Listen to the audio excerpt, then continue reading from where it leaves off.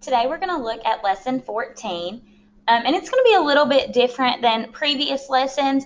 This one is kind of a hodgepodge of some different things. I took some stuff from some different sections in Math Excel and put them together to make one assignment. So the notes are going to be a little bit different, but that's okay.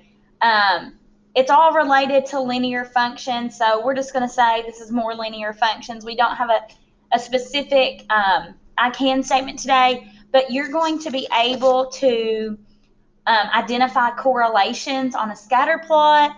You're going to be able to determine if lines are parallel, perpendicular, or neither. You're going to look at a graph and be able to tell me if it's a linear function or not. And then you're going to use some slider tools in Math Excel for graphing. So you're going to do quite a few things, but I'm just not listing them out here on the notes. So as always, I expect you to write the notes down, do the examples, answer the Edpuzzle questions. You can pause, rewind whenever you need to. I will move a little bit faster on the video than I would in person, just as usual. So just remember that. You can pause and rewind whenever you need to. The first thing that we're going to look at is some vocabulary. So I'll write the vocabulary down, and then you pause and write it down. Okay, so first we're going to talk about correlations, and we have some vocabulary. Remember, pause, write the vocabulary down, and listen to my explanations.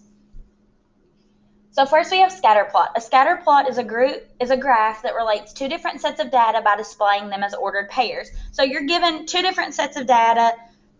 You turn one into X, one into Y, you plot those on a graph. You guys have worked with scatter plots before. You've graphed them, you've looked at them, you've analyzed them. So we're not going to spend a whole lot of time working to make scatter plots. You will have some problems in Math Excel where you're given a table of values and you have to pick the scatter plot that matches. But I'm very confident that you guys can do that. You just look at the X values and the Y values, make sure those match, and then just create those ordered pairs and see where they would be on the graph. It's multiple choice, so those should be fairly easy. When you're looking at a scatter plot, you can have correlations. There are three types. A positive correlation is when Y increases as X increases. So as X gets bigger, so does Y. And you can see this positive increase. You can see this nice slope. A negative correlation is when Y tends to decrease as X increases. So as X gets bigger, the Y gets smaller, and that gives us that negative slope. You can see that formation of almost a line there. No correlation is when X and Y aren't related. There's no real pattern. The points are just all over the place. Now, in your homework, you are going to have to look at a graph and decide if it's positive, negative, or no. You're also going to have to think about some scenarios and decide if you think it would be a positive correlation, a negative correlation, or no correlation. And so an example of a positive correlation might be as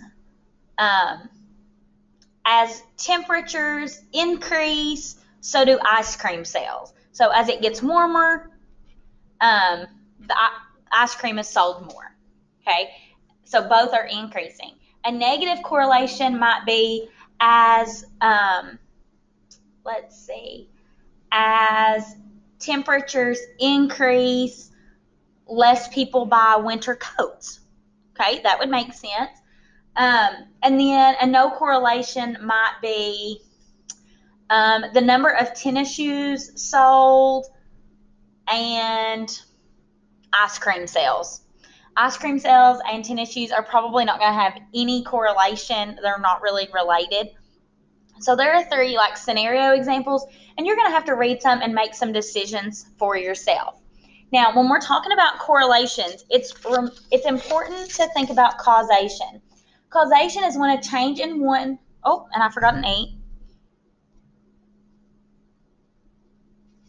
So a change in one quantity causes change in a second quantity.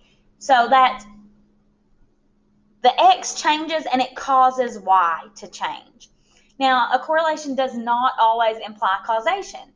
So like what we were talking about before, temperature increasing and ice cream sales increasing, it would be possible to come up with a causation there, because as the temperature gets warmer, it usually makes people want to eat ice cream or colder foods. So you might could come up with a causation there.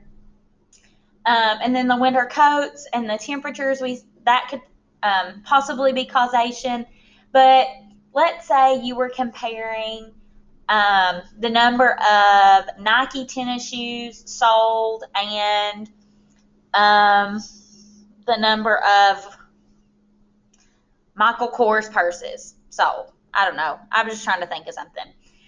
If you compare those, you might be able to see a correlation. I don't know. You might come up with one, just depending on what data you're looking at. But there's probably no causation there. I don't think that we could say buying Nike tennis shoes causes you to buy a Michael Kors purse or vice versa. Now, I know that's kind of hard to explain. If we were in person, we could have a conversation back and forth about it, and it might be a little clearer. But I hope that helps. I hope that is at least somewhat clear. But basically, you just need to know positive, negative, no correlations. A correlation does not always mean causation. Okay, and you need to be able to identify correct scatter plots. Next, we're going to talk about parallel, perpendicular, or neither. So when you're looking at a pair of lines, other equations, you should be able to tell if they're parallel, perpendicular, or neither. Parallel lines never touch. So they go on and on forever. They never intersect. So we'll sketch out a little example. Okay, those two lines are parallel. They go on forever and never touch. When you look at their equations, you'll notice they have the same slope and different y-intercepts. So we have y equals 3x plus 8 and y equals 3x minus 6. They have the exact same slope, and their intercepts are different. So those two lines would be parallel. Next, we have perpendicular. Perpendicular lines have one intersection, and they form a 90-degree angle.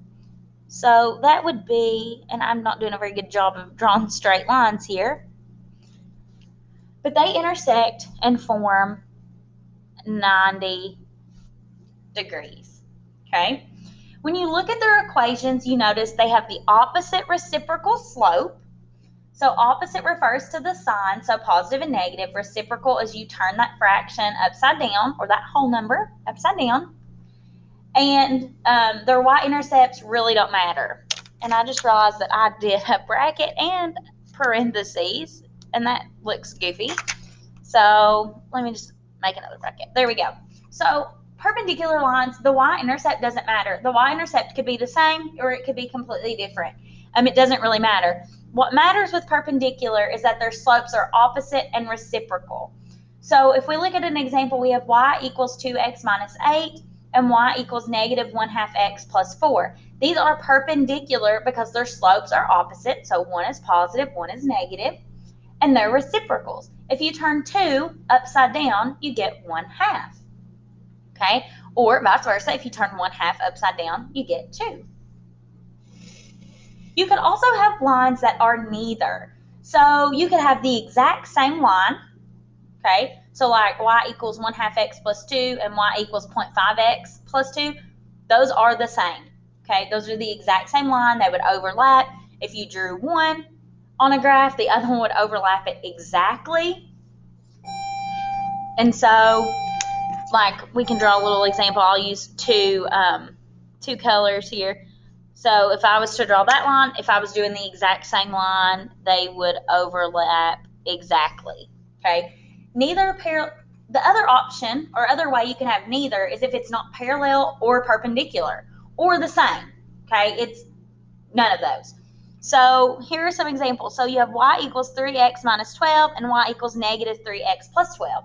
Their slopes are similar, but are they the same? No.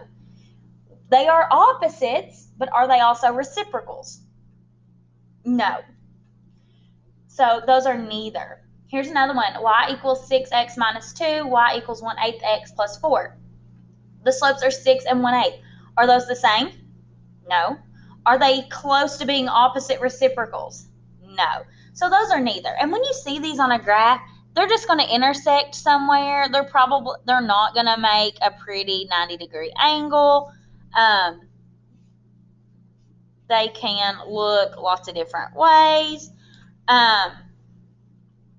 But they're going to intersect at some point on the graph and not at a 90-degree angle. So in your Math Excel work, you're going to have to look at pairs of equations, and just by looking at the equations, you're going to have to decide if it's parallel, perpendicular, or neither. Okay, the last thing we're going to look at is deciding if a graph is a linear function or not. So the word linear implies the word line, right? So for it to be a linear function, it has to be a straight line. So we're just going to look at the graphs and say yes or no. So number one, do you think that's a linear function? No. It's got a curve. What about number two? Yes. Number three? Yes. And number four? No. Okay, so that's the last thing. You have one or two problems like that in Math Excel. You just have to decide if it's a linear function, yes or no. Then the very last problem in Math Excel, it's going to ask you to graph a line using like these interactive sliding tools. So the instructions are there in the problem. It tells you exactly what to do. So you're going to use the little sliders to make a line, and then it gives you some ordered pairs, and you just pick which ordered pair is on that line. So you can just find those points on the graph and see which one is on the line that you graphed. Okay. As always, if you have any questions or need any help, please, please, please let me know. Send me an email, hit the Ask My Instructor button, talk to me in the Google Meet, whatever you need to do. But if you need help, make sure you let me know. Have a great day.